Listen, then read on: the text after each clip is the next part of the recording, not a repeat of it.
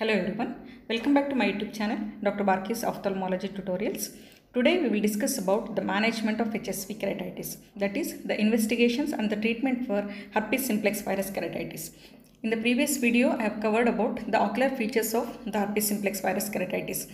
If you have not watched the video, link is there in the description box, please do visit. So before going to the management of HSV keratitis, let us recap what was discussed in the last video. So if you see the ocular manifestations of HSV, it affects the lids also, leading to blepharitis. It affects the conjunctiva also. It affects the iris also. So if you come to the corneal lesions, we have the infectious epithelial keratitis, stromal keratitis and the endotheliitis. I had included this neurotropic keratopathy as well as the metaherpetic keratopathy as separate entities. So in the infectious epithelial keratitis, we have the corneal vesicle formation or the dendritic ulcer, geographic ulcer and the marginal ulcer.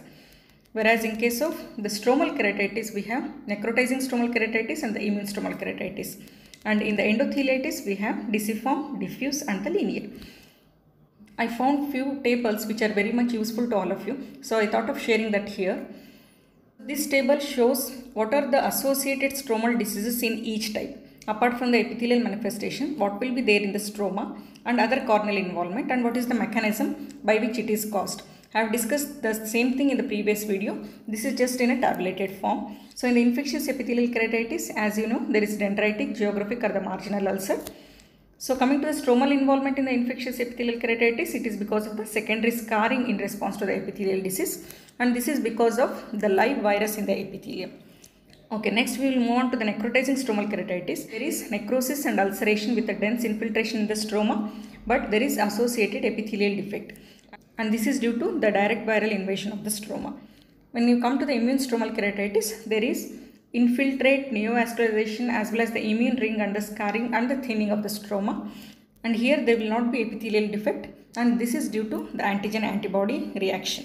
Okay, so coming to the endotheliitis, here there is secondary stromal edema due to the endothelial reaction. The KPs are there both in the deciform, linear as well as the diffuse form. Again, this is due to the immune reaction. Coming to the neurotrophic keratopathy, here there is ulceration and the scarring in the stroma. This is because of the impaired corneal innervation and damaged epithelial cells. Okay, and this is the table which shows the difference between the infectious epithelial keratitis and the neurotrophic keratopathy. And this table shows the difference between the HSV marginal ulcer, for which the closed DD is the staphylococcal marginal ulcer. So these are the differences. So you can note down the differences. So how to come to the diagnosis when you come across a case with a dendritic ulcer. So if the patient comes with a dendrite, take the careful history and do the physical examination. And if you find some of the skin lesions, okay, if there are skin lesions, then go for the corneal sensation. If the corneal sensations are reduced, it could be herpes zoster virus infection or varicella zoster or vaccinia. If the corneal sensations are normal, then it could be keratosis folliculosis. Suppose there is no skin lesion only. Patient is having the dendritic ulcer but there is no skin lesion. Then if the patient gives some history of usage of drug like the topical beta blocker or the idoxuridine, then it could be the drug induced lesion. If there is no history of usage of any medication, then ask for history of contact lens usage. If there is history of contact lens usage, then consider the acanthamoeba as the DD. And if there is no history of contact lens usage, it could be Tygerson's SP case. Okay. So this is the flow chart which shows how to go about a patient with a dendritic ulcer. So what are the complications this HSV can leave? So following the HSV keratitis, there can be secondary bacterial infection, neovascularization of the cornea, or there can be necrosis of the cornea or the stromal scarring and even the perforation of the cornea. So coming to the investigations of this HSV keratitis proper. So what are the samples you can take in HSV keratitis? You can go for the corneal scraping, the conjunctival swab, the tear film also, the vesicular fluid of the vesicles, the skin scraping and even the nasopharyngeal swab. So these are the samples you collect. And these are the investigations you will do, like the direct examination of the infected samples cytology, electron microscopy or growth of the virus in the tissue culture, detection of the virus antigen, serological test and even the PCR test. Coming to the antivirals now. So what are the antivirals?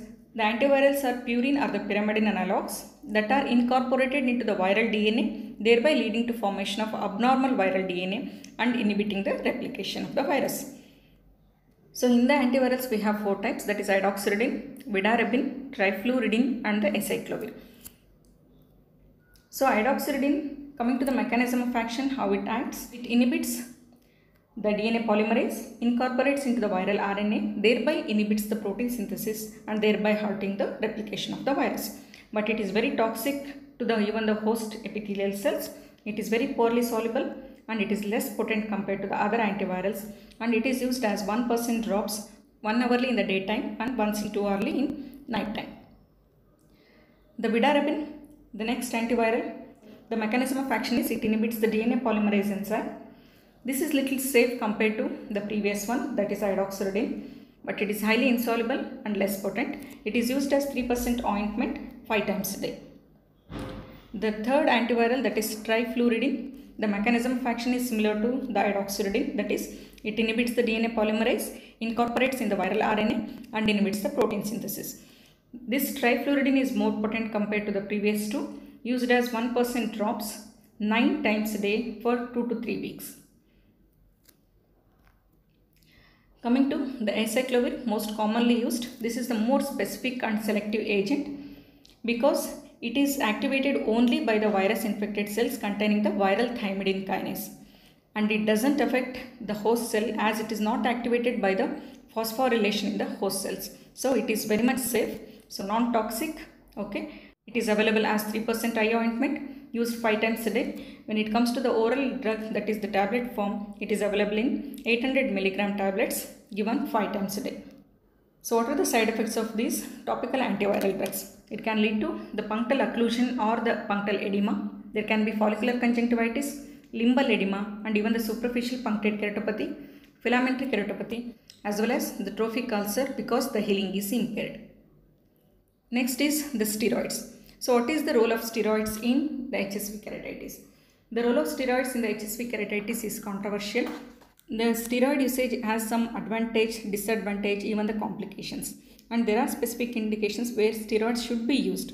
So coming to the advantage of steroids, it inhibits the cellular infiltration, opacification and the scarring is decreased. The release of the toxic enzymes is also decreased and there is less chance of neovascularization if you use the steroids. But the disadvantages are it exacerbates and spreads the active viral infection by suppressing the normal host immune response. It increases the viral replication, okay, and it causes the corneal thinning. It also has the complications like it can lead to stromal necrosis and the perforation. There can be secondary bacterial invasion as well. So these are the various medications which we use to treat the HSV keratitis. Now we will move on to the specific type of HSV keratitis and what treatment is indicated. In the primary HSV keratitis, as I have already discussed, it is self-healing. Only supplement with the preservative-free lubricating eye drops, that is enough for the cornea to heal. If you come to the recurrent type, in that infectious epithelial keratitis, treat with the acyclovir. And you can also try the debridement in case of infectious epithelial keratitis. This is done only in case of dendritic ulcer stage. The debridement should go 2 mm beyond the edge of the ulcer because the pathology extends till that area also. So go for the debridement. And if the ulcer is not healing, then you can switch to the vidarabine. And still if the ulcer is not healing, then you should suspect the neurotrophic type of keratitis or there can be stromal involvement.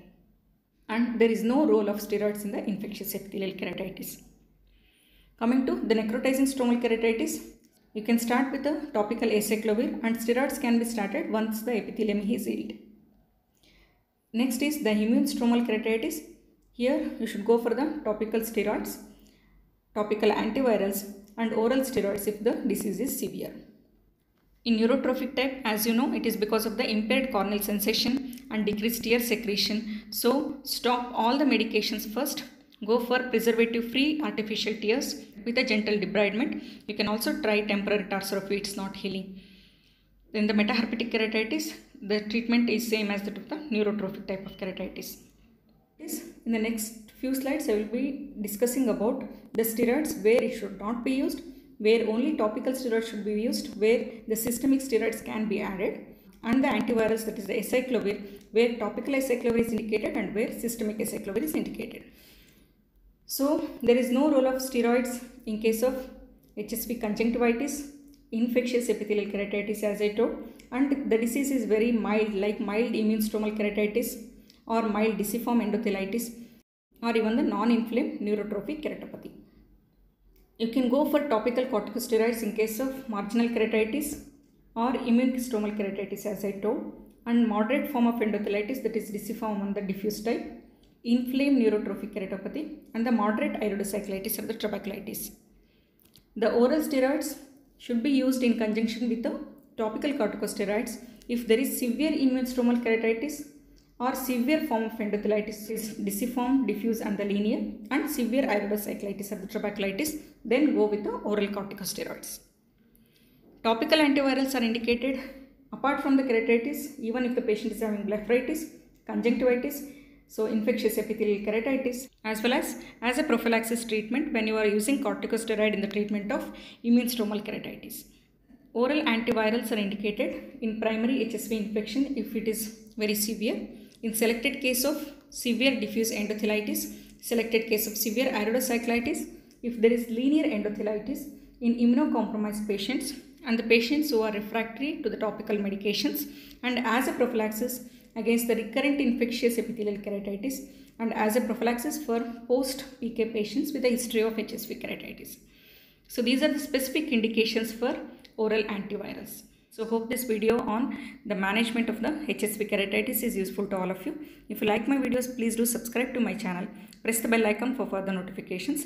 Please do like and share my videos and leave your valuable comments. Thank you so much.